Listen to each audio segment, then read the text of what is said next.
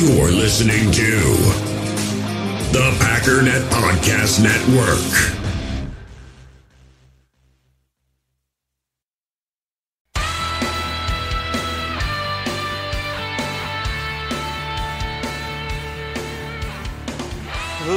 Ladies and gentlemen, welcome once again to the Packernet Podcast. I am your host and resident fanalist, as always, Ryan Schlip. Check us out online, packernet.com. Find me on Twitter, pack_daddy.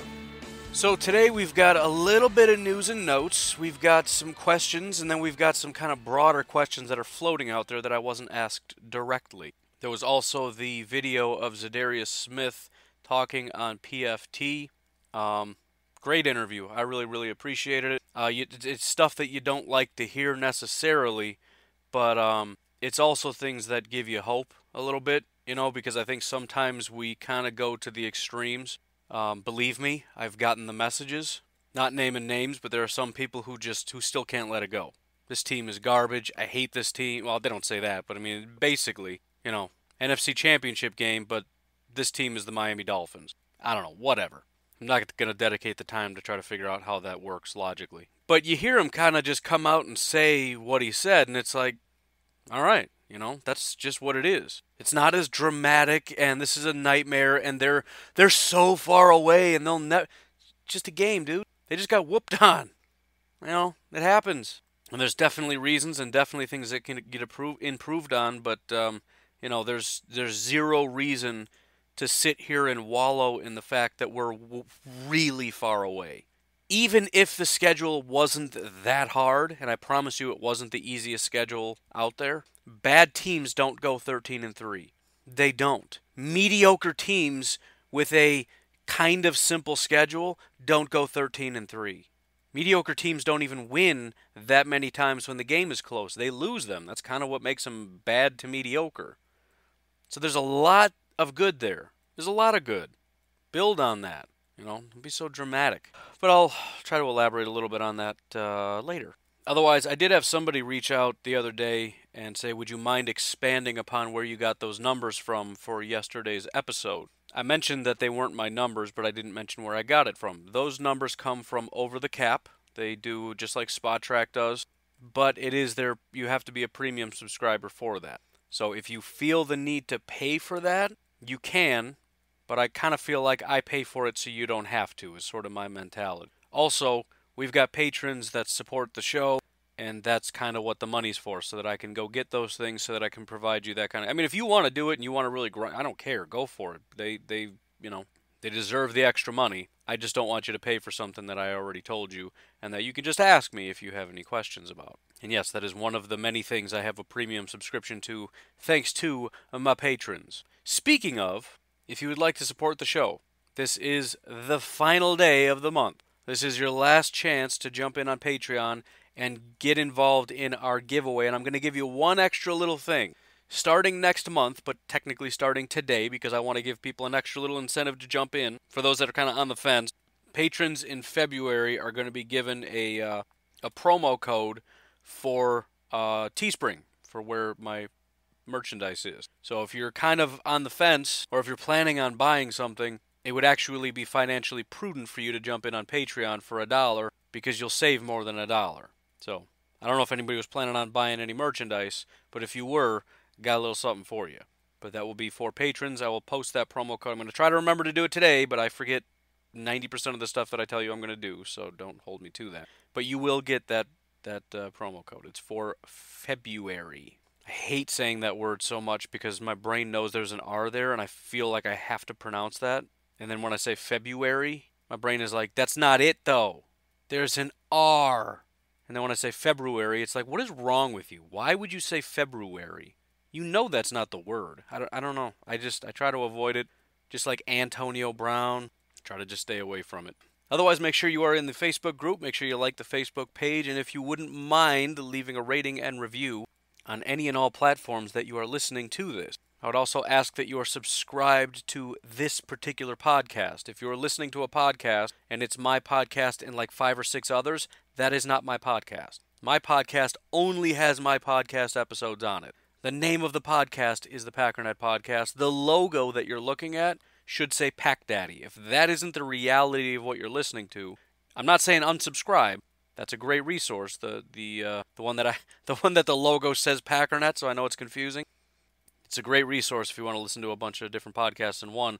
I'm just asking if you wouldn't mind subscribing at the very least to mine, and then, if you wouldn't mind jumping over to mine and listening to it there. Again, this is just so that iTunes and things, they don't know that you're listening to mine if you're not listening to mine. Again, I still get the downloads, so as far as the advertisers are concerned, they're like, okay, he's still getting a bunch of listen. But iTunes is like, there's like 40 people listening.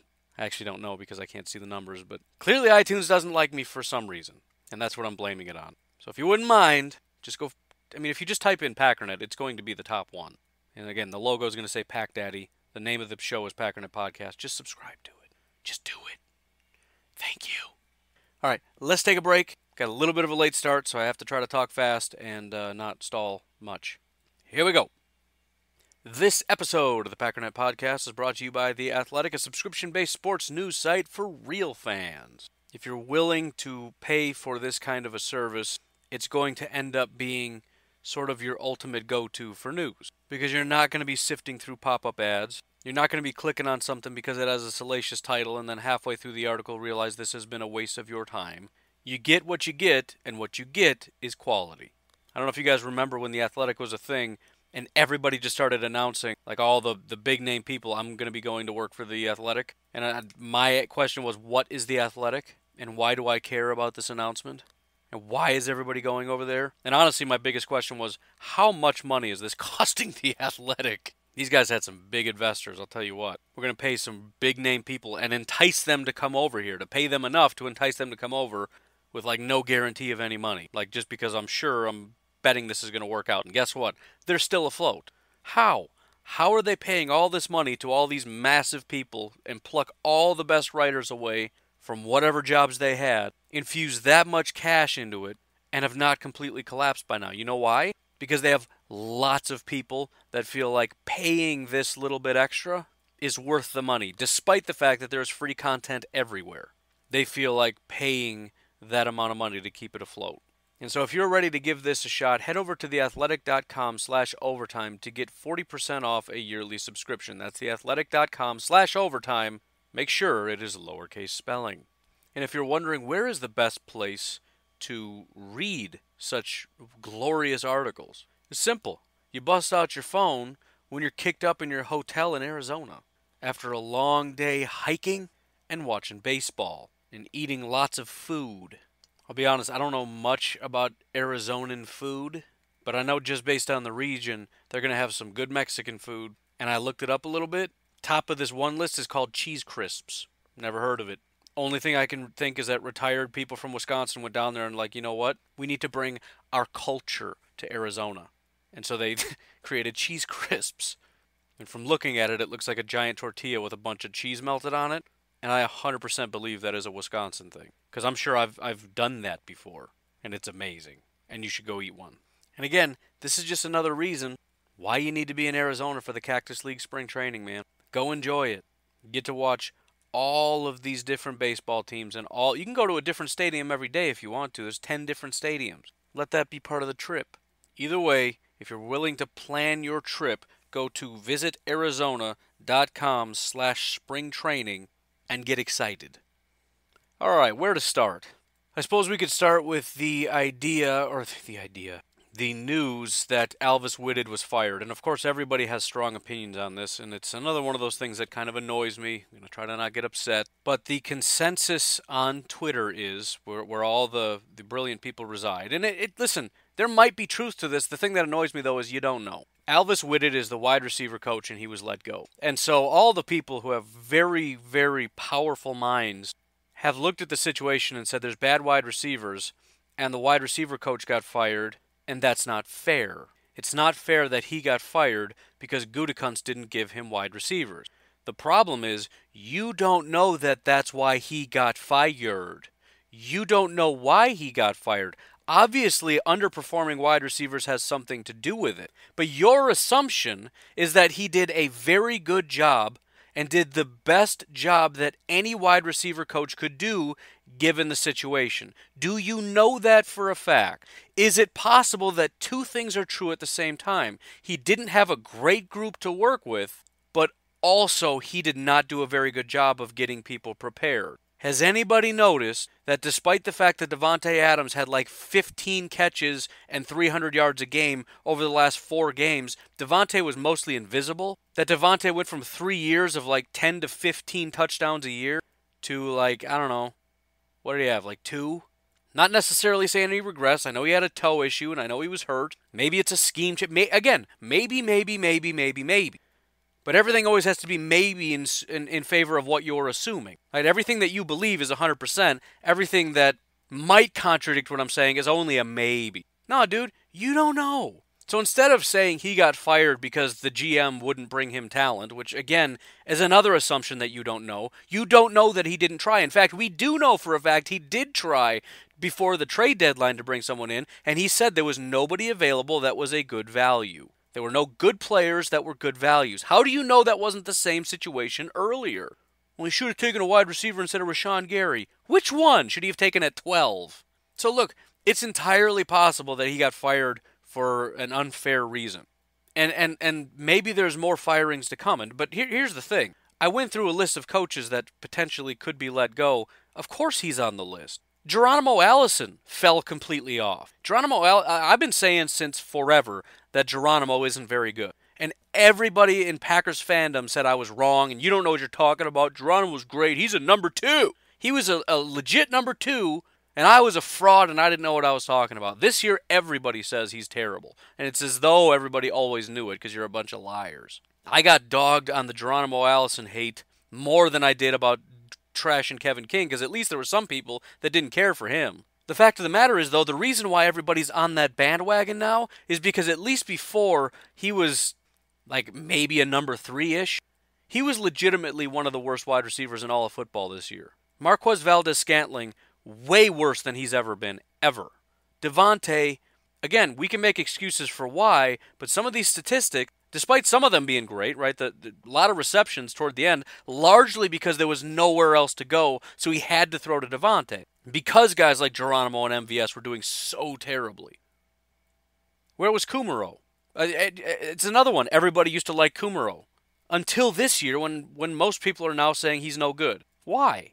Is it maybe because he was a lot worse than we're used to? Granted, he was never as good as his hype. But the fact that people had the ability, that he was good enough for people to at least delude themselves into believing he could be really good. In fact, during this year, the mantra was he's good when he's on the field, he just isn't given opportunities. That was never true, but people felt like it was true. Now they know it's not true because they saw him on the field quite a bit, and he just wasn't very good. So again, I'm asking you, is it possible that although Gutekunst, not because he actually believed we have a good group, again, and I saw this individual on Twitter again, trashing Gutekunst for how much he praises the wide receivers. Dude, if you're trying to replace them and you can't quite find the right people, and you're asked when you're at the podium about your wide receivers, do you think a GM is going to stand up there saying, they're trash, I tried, I couldn't find anyone, I'm sorry? No, he's going to say, we've got a really good group. We believe in what we have, and da-da-da-da-da. So, come on, man. And the fact of the matter is, he's known that this isn't a good enough group. Last year was terrible for offense. All right, granted, a lot of these wide receivers panned out, but the idea at the time wasn't that this is a strong wide receiver class. After the fact, now it's like, dude, this is a pretty good wide receiver class.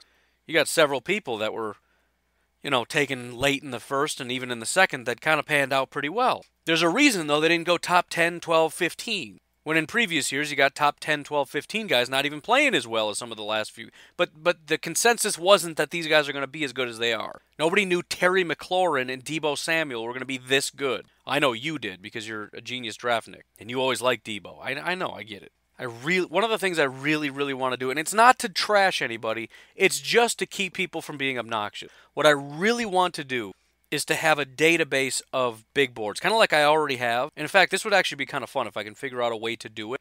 Actually, I would have to give a lot of people access to the board, and then there's the potential for sabotage. But to basically say, look, if you're doing this and if you really know what you're talking about and you're going to run your mouth about how I knew and I knew and I knew, I want you to build a big board and I want you to submit it to me. That way when you run your mouth again, we can go back and look at it. And yeah, I can see that you had Debo at 25th when most people had him at 32. I can see where you got like 2 or 3 things that were pretty accurate. And I can see where you got 7, 8, 9, 10, 11 things that were ridiculous. So stop it. But look, my thought on Alvis Whitted is that there are expectations. And again, I like the turnover aspect. Now, think about, for example, a guy like, Olivedati, our inside linebacker coach.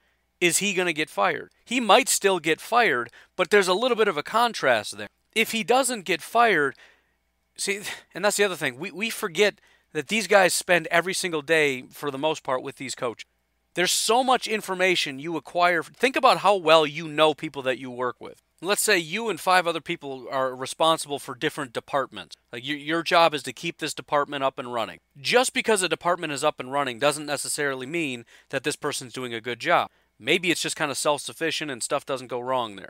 On the other hand, let's say we're looking at it and we see one department that's constantly down and constantly messed up and it's got terrible, I'm trying to keep this general so we don't have to get too specific, but things are just never working there. And you look at it and say, well, the people there are terrible and the equipment that's never running is garbage. It's from like the 80s. And then the person responsible for that department gets fired and you say, oh, well, that's not fair. It's not his fault. Well, how do you know? Maybe while everything was burning and on fire, he was kicking his feet up and just wasn't doing anything about it. Maybe both things are true. The point is, these coaches and Pettin and everybody else that are or not Pettin, he's defense, I'm thinking Olivedati, but Hackett and all these guys that are involved in this, if they saw a coach that was doing a very good job of getting people prepared, getting people coached up, doing the right things the right way, on time, every time, and he saw progress, he saw guys that understood what they were doing, I don't think he gets fired. I trust them enough to at least understand the difference and say, look, this is a good coach who had a bad situation.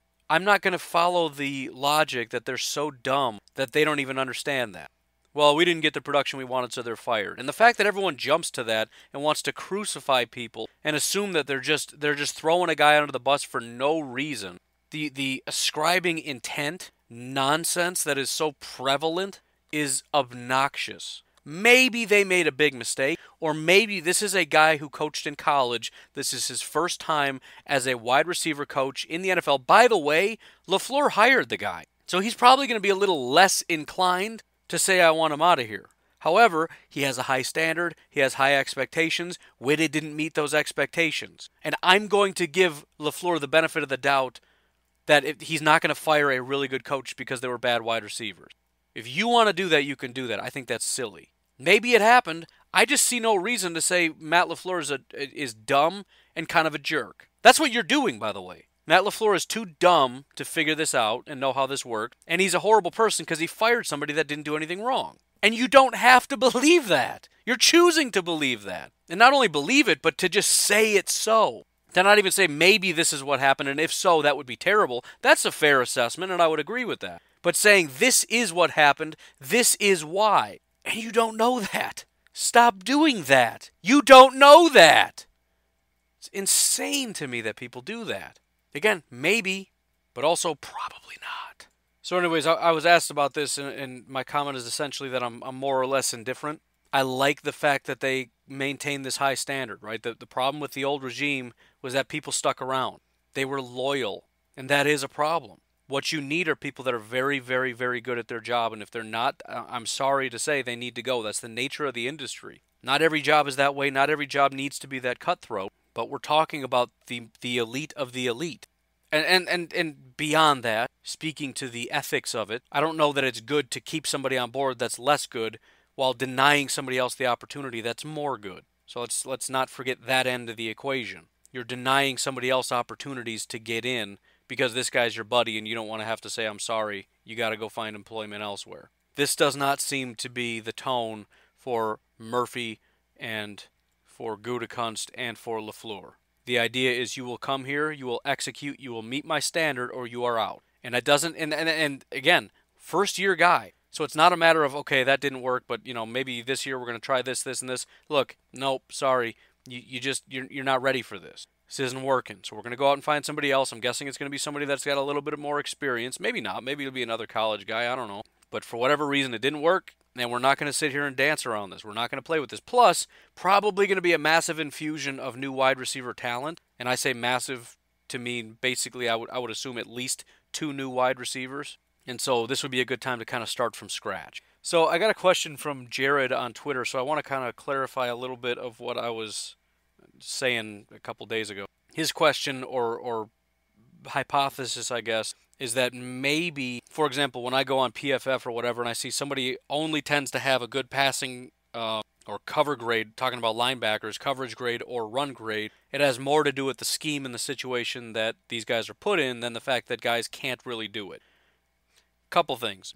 First of all, it would kind of be a moot point because at the end of the day, they're still going to end being really good at one thing and really bad at another thing. It's just a question of why. And the why doesn't super matter in this regard. It's just a matter of it's just not working. But I would say that it depends on the situation. For example, let's look at Blake Martinez in particular. I think that this is true for him because, again, if you look at what he did under Dom Capers, he actually was a really good linebacker and he was very good against the run, but he struggled against the pass. Mike Pettin came over and it was like a 180 with this defense. Suddenly, they were really bad against the run, but they were better in coverage, including Blake Martinez. He was actually graded as one of the better linebackers, but inexplicably terrible against the run, but actually really good in coverage. This past year, though, that whole thing fell apart. And he stayed not good against the run because, again, the scheme change, as Jared pointed to, affected his ability to play the run. However, the issue is he now has no ability to really be a cover guy.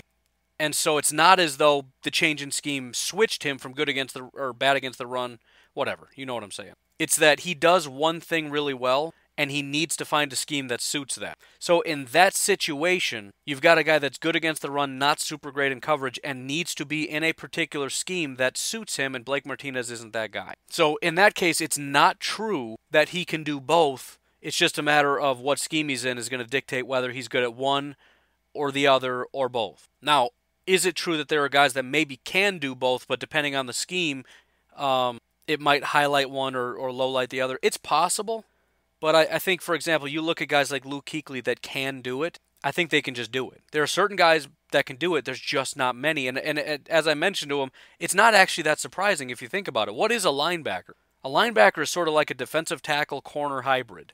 The things that you're asked to do are so polar opposite.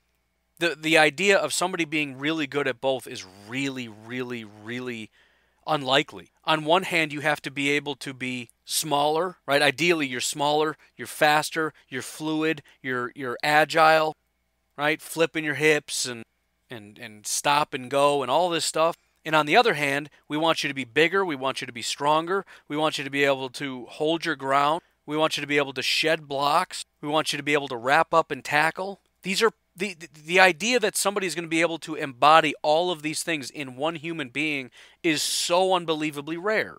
How can you do both? Like a Ray Lewis, he's built like a monster, but he's super fast and quick and fluid. Plus whatever. And so I tend to think that is, for example, when I mentioned that first round isn't great for linebackers, that's why we're going to continue to see guys go in the first round, because the ideal linebacker is so rare.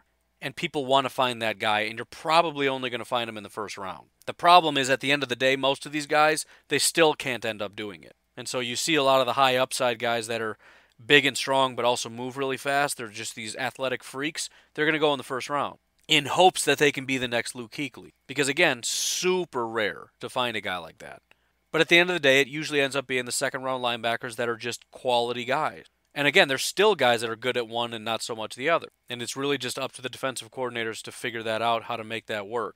Do we want to find these tweener guys that can do both, but maybe not quite as well either way? Or should we just go back to more old school, bigger, stronger guy and a smaller, leaner guy? The problem with that is they get exploited. And so you're kind of stuck. On one hand, you try to find the needle in the haystack. On the other hand, it's probably a lot easier to find the quick, fluid guys whose job is primarily to be, the weak side. You're going to run and cover, and you're going to be sideline to sideline to make tackles and whatever. And you're going to have sort of the quote-unquote Mike linebacker that's going to, or the strong side, I guess. The bigger, stronger, blocking stuff up kind of guy. It's probably a lot easier to find those guys individually, and you can find them later.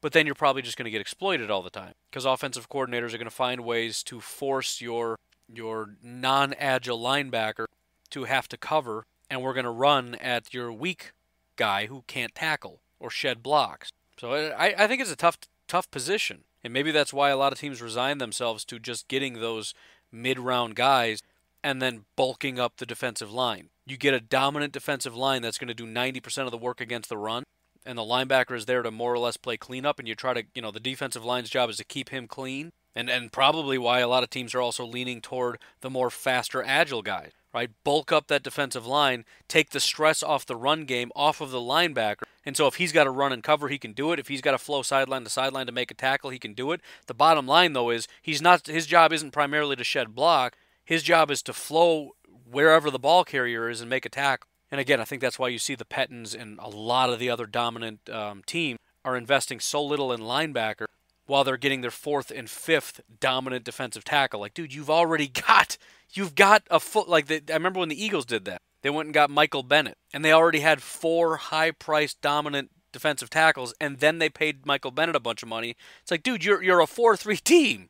You've already got 4 guys. This is a number 5, but that's just the way it goes, right? Jacksonville's done it. Packers do it, right? The first year Pettin came in. We've got a defensive line. We've got Kenny Clark and Mike Daniels. And then the first thing we do, the first free agent we go pick up is a defensive tackle, the one thing we think we don't need on this team because of how important it is. Getting a third, when we already have 2. So in general, no, I don't think it's just scheme, although scheme plays a role in it. And for a lot of these guys, you do have to find a scheme that suits them. But no, in general, I think for the most part, linebackers just do one or the other very well. If they do anything well at all, it's either they're really good against the run or they're really good in coverage. There are a handful that can do both. Sometimes it's a flukish thing where, 1 year they kind of hold it down. I think it's extremely rare to find linebackers that can consistently play the run and cover very well. Again, I think it was about 7 just this year, and a lot of those guys are flukish guys. One of them is Luke Kuechly, who retired. So going into next year, who can we confidently say is going to be a good run and cover guy? I don't know the answer to that. I mean, I could look, but I don't want to. I kind of do now. I don't have time for this, but I'm going to because I'm very interested. Let's see. So minus Luke Kuechly, we have 6 linebackers that did both at least at a 70 grade or above in each category. Alexander Johnson played for the first time this year, so we'll have to see. He did have a pretty high coverage grade, but it was one of those things where he had 2 elite grades, and mostly, especially the second half of the year, he barely had any 60s. So I'm guessing he's going to be, he could be a very good linebacker going forward. Vic Fangio, I'm sure, coached this guy up. He's great with linebackers, but very, very good against the run. I don't think he's going to consistently be a cover guy. I think there were 2 flukish games that propped up this grade. So I'm going to say that's a no. Eric Kendricks, dominant performance. Here's the thing, though. The last, and this is why I've been saying Eric Kendricks is overrated. And everybody says I'm wrong, and this is the one time I got to eat my words, whatever. Eric Kendricks, over the last 4 years, not including this year, in run defense and coverage, one time in one category had a grade over 70. In 2018, he didn't have a grade over 70 in either category. In 2017, not in either category. In 2016, not in either category. It was his rookie year. He had a 77.5 against the run. His coverage grade was a 42. This is the biggest fluke of a year I've ever seen in my entire life. And the fact of the matter is, if you look at it, almost all of his run defense grade just came to a dead screeching halt after week 8. The guy had one game where he had a grade in the 70s against the run. It was week 14 against the Lions, and it was exactly 70.6. Prior to that, he had a bunch of 80s and a 90. I don't know what happened between week 2 and week 8. The guy played out of his absolute mind, but whatever it was, hopefully that dies out, because he literally was probably the best linebacker in all of football. This guy has been a mediocre. His grades for 4 years, 58, 68, 66, 64. This year, 90.4. This is a fluke. So no, I don't expect this to be a consistent thing where he's good at both. Demario Davis, another relative fluke. Now, he was garbage for 5 years. He was good for 2 years. And again, this year, 90.4. He has never had a good coverage grade ever until this year. He had an 88.3. Again, no idea what happened to him. He's 31 years old, by the way, so the odds of this keeping up are basically 0. But he's had 3 years in a row being solid against the run, so that may continue. The odds of this guy, whose highest coverage grade prior to this was a 66, repeating at 88, pretty close to 0. So far we got nothing. Here's a guy, though, Darius Leonard. Kind of was a real big name last year in Indy. One of the better linebackers. Super exciting. Last year he had a 70 run defense grade and an 84 coverage grade. This year 78 run defense grade, 70 coverage grade. He almost didn't make the coverage thing, but he's done it 2 years in a row now. Darius Leonard is 1 so far. Josh Bynes, same thing. Good run defense guy, never been good in coverage. This year he did. And again, it's just every one of these linebackers that's good in coverage is because of like 4 games. More games are average than anything else. And that's the thing. Just be average most of the year and then have a couple good games. And you end up in the 70s. That's what Josh Bynes did. He had 1 year now. And you know, scheme probably does play a big part in this. To help him do the things that he needs to do. I don't think I'm going to see this consistently. I don't think most people will. Now maybe, because he did go to Baltimore, even though he was there for 2 years before. But maybe they're just putting him in a situation to thrive. But again, this is a 30-year-old guy. He's going into year 31. I have a hard time believing a 31-year-old guy is going to be dominant in coverage for a very long time, or even as a linebacker for a very long time. Maybe, but probably not. Again, he's never done it before. And then lastly, Lavonte David. Lavonte David, there's some potential here. Some very good potential, actually. He's done this for 3 years in a row now. He's been a solid cover guy for almost every year except 2. It was 2012, his rookie year. He had a 65. 2015, it dipped down to 64. Every other year has been 70s, 80s, and then this year a 90. He's been good against the run except a 3-year stretch between 2014 and 2016. This guy's legit. By the way, what round did I say was the money round? For linebackers, what round did I say was the money round? Second round, right? Darius Leonard and Lavonte David. You want to take a guess what round they were taken in? Both of them, second round. Lavonte David was taken in the second round of 2012. Darius Leonard, second round of 2018.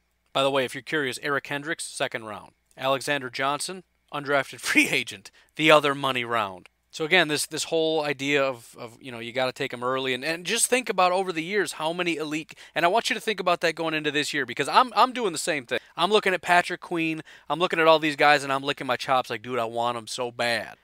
Listen to me.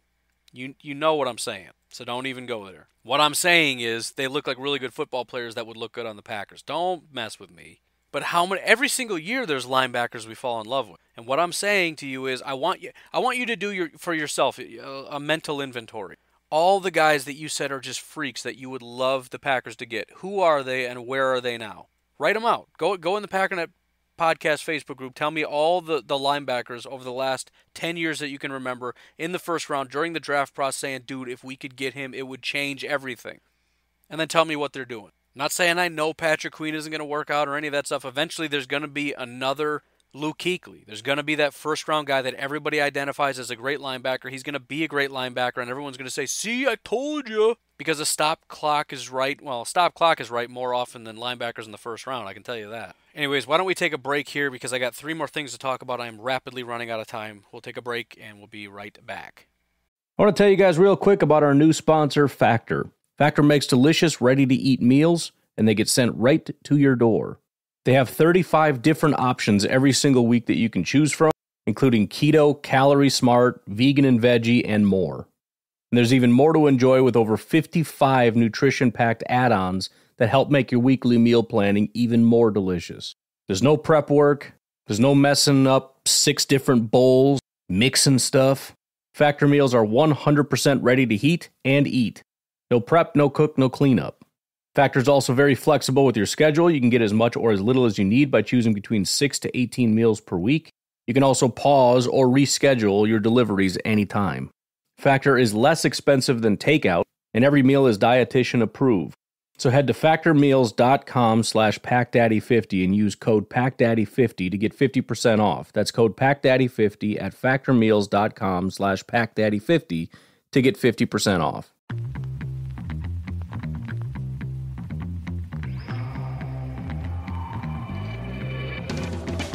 Ladies and gentlemen, let me ask you a question. Have you ever heard in your entire life of test driving a phone network? Well, now you have, because US Cellular is going to let you test drive their network for free for 30 days. So anywhere you go where you got some dead spots, where your service isn't super strong, you're trying to listen to the podcast and it drops out when you go here because you got no internet service anymore, real simple. Just whip out your phone, do a little beep boop bop boop. That's you pushing the buttons to go to the right place. and you can get the app and try it out for yourself. So go ahead and test drive US Cellular's award-winning network free for 30 days. That's US Cellular, built for us. Terms apply, awards based on open signal independent data. So go to uscellular.com for all the details. All right, so I want to address two things that were brought up, two guys that are kind of circulating on Twitter in terms of should the Packers go out and get him. Number one is tight end Greg Olsen. He has just left the Carolina Panthers. That's a very easy no. This is a situation, and I think most people understand, but a lot of people look at it and say Greg Olsen, they understand he was one of the best I'm stuck on it, one of the best tight ends for several years. I mean, he was a top tight end, and there's very few of them.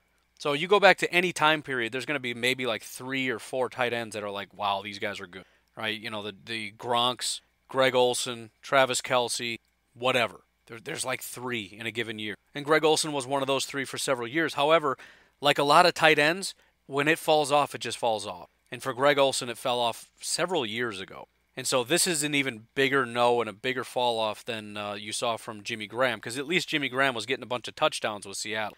Greg Olsen is just, he's done nothing. And it's weird. I remember when everybody was dogging Olsen like that first year when he just stopped producing, and I'm like, what are you talking about? Why would you even, and maybe this was just last year, I don't know, or 2 years, whatever, 2018 season I'm talking about. But the bottom line is he fell off. Carolina understands he's fallen off. I don't think there's going to be a resurgence. I understand the whole, well, he didn't have a good situation and all that. But look, Cam Newton was around. Cam Newton was there. Cam Newton relied on this guy for a long time. They had a great relationship. They dominated the NFL, those two, for a long time. That was a really tough matchup to account for. And it just died out. It's not like Cam was not there that whole time. He might have missed a lot this year, but this isn't the first year of his decline. He's been off the radar for a long time. I mean, just think back to the last time you remember hearing Greg Olsen being real good. So that's an easy no. The other one, and this one has come up several times now. This one came up last time when he got kicked around. Josh Rosen as a backup quarterback. I've always been on board with this. I had no problem with the prospect of drafting him if he fell. Josh Rosen was actually I don't know if I would say my QB1 that year. My favorite quarterback was Baker Mayfield, but I felt like Josh Rosen was the safe pick. And I don't, it's one of those positions I fully admit I'm probably not super great at scouting. My favorite to do are linebackers and running back. All the other ones are really difficult. I don't know. I guess I don't get the nuance. I can watch it and say these are my guys, and that's kind of what it was. Rosen and Baker were my guys. I didn't like Darnold. I thought he was goofy, and he didn't impress me at all. Josh Allen, nah. I did like Lamar, but again, my concern with Lamar was more to do with the idea that it's very hard to find somebody. It's similar to the linebacker thing. Somebody who's very good at coverage and stopping the run. It's very hard to find someone that's good at both. And that was my concern with Lamar, is that when you get to the pros and you try to be both a very good passer and a very good runner, it's too hard. It's too hard of a job, and most people can't do both. But obviously he's doing both right now. But either way, Rosen was my guy, and this whole thing has confused me for a long time. I feel like there's information that I don't have, because the NFL has given up on him, and that makes no sense. This was an easy first-round guy. He went to the worst team in all of football with a terrible offensive line, no real wide receivers. I mean, he did have Christian Kirk and Larry Fitzgerald, but it was a bad situation. There was no run game. I mean, they had just hired new coaches. Those coaches got fired instantly. And then after that, he goes to Miami, and granted, he lost the job there.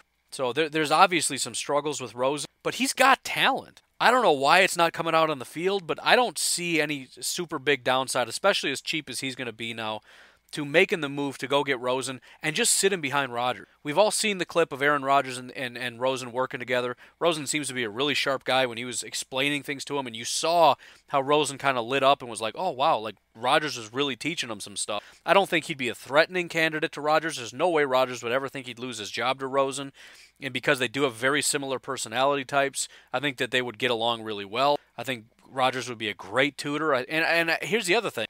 I actually think Rosen might work out really well with LaFleur. If you think about what Matt LaFleur, at its essence, that offense does, it's no different than the Shanahan offense or the McVay offense, in which you don't have to have a great quarterback to run it. Rosen went to Arizona to basically be the savior. We have a terrible offensive line. We have no offense. We have no anything. You have to go there and pull us out and make this work.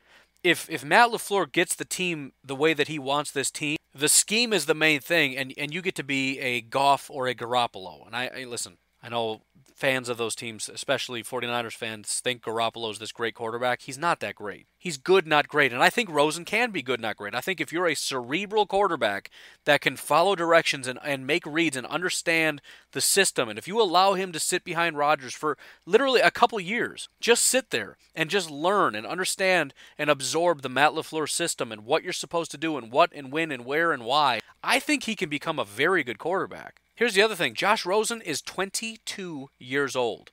I don't know how that's possible. He's 22. He is turning 23 this year. There are guys that are getting drafted this year that are going to be older than Josh Rosen. Drafted this year. Not last year, which was also true. Dude, his name is Joshua Ballinger Lippincott Rosen. Wow. That's interesting. I just feel like it could work. And I feel like I'm missing some information because the NFL has given up. The fact that he went for, what did he get traded for, like a third-round pick or something? That blows my mind. I think I even said if he goes for a third or less, the Packers should trade for him. Now I'm guessing he's worth less than that. And so he is under contract with the Miami Dolphins, so there would need to be some kind of compensation. But I just feel like they wouldn't even be able to recoup their third. So we're talking about what? Especially if they're going to draft Tua or draft a quarterback. Josh Rosen, I mean, they're to the point where you almost just want to cut the guy. I mean, maybe not because he's 22 and you want to develop him, but you've got a lot of quarterbacks on your roster. How much do you want to invest in Josh Rosen? I mean, I don't know. Maybe, okay, you don't have a lot of quarterbacks, but bottom line is you're keeping Ryan Fitzpatrick, who's a clear number 2. At least that's the assumption. That's what has been said, is that Ryan Fitzpatrick is staying in Miami. So if you draft a quarterback, are you going to pay to keep Josh Rosen as your number 3? I just feel like if you can get like a 5th-round pick for him, that would be more valuable. In fact, you could do that before the draft, get a 5th-round pick and plug him in this year. And yes, my answer stays the same. I think it would be worth it. As useless as 6th and 7th-round picks are, we've got 2 6ths and 2 7ths. Dude, just take all 4. I don't care. No, I mean, that's probably too much. But really, I mean, if there's any way in the world they would take one of our 6th-round picks, maybe that's too little. I don't know. Remember, Brett Hundley went for a 6th-round pick. I'm just saying, if we have 2 6th-round, if they're going to take a 6th, if they would take both 6ths, I'd rather do that than a 5th, by the way, or a 6th and a 7th or whatever. We got 2 6ths and 2 7ths. You can have a 6th and a 7th. I could not care any less. Again, they're basically useless pick. You're not getting any quality in round 6 or 7. Almost never, ever. I'm talking, getting top 32 guys. It never happened. Almost 0 times. So to be able to get Rosen and not say you're the starter, right? Just hit reset. Like, look, this was crazy. You've been on a whirlwind. Like, forget all that. You're going to come here. You're going to learn my system. You're going to become an expert in this system. You're going to learn from Rodgers. You're going to learn from our quarterback coach. You're going to learn from me, LaFleur. You're going to learn from Hackett. We're going to make you like a PhD in this system. And again, the goal is not for you to be Aaron Rodgers, not for you to put the team on your back and make crazy plays. Your job is to be a robot, to simply go out and just make the simple, easy throw to the guy that is designated to get the ball. Understand the situation, make the right read. As the play develops, go through your progression. It's just there. You just understand the situation. And I think the LaFleur system, the Shanahan system, it's built for that kind of stuff. You got to be you got to have it going on upstairs to be able to understand what to do. But it's not, taking, Russell Wilson running to the sideline, throwing sidearms, Pat Mahomes, Aaron Rodgers, 40-yard pass off your back foot, throwing tight window throw. Like, forget that. Forget trying to get Rosen to do that stuff. I think he could potentially, if you give him time to learn and grow, could become a very good system quarterback, a Garoppolo, a Goff. Why not? You're telling me he can't do what Brady's done all these years? I mean, that's a bit of a stretch. He can't do everything Brady does. But, we've seen the highlights, like the jokeable highlights about Tom Brady just throwing to the open guy all the time. Of course Rosen could do that, because every quarterback in history could do that. So, again, my answer is yes. It's always been yes. Is it a massive priority? Of course not, but depending on compensation. So last time I said if he's worth a 3rd or less, you got to do it. This time, the no-brainer for me is a 6th. If they want a 5th, it's kind of iffy, because, 5th-round picks you could do some stuff with, and I don't want to be flippant with that. I literally would rather give up 2 6ths than a 5th. Arguably 2 6ths and 2 7ths. I'd rather give up than a 5th.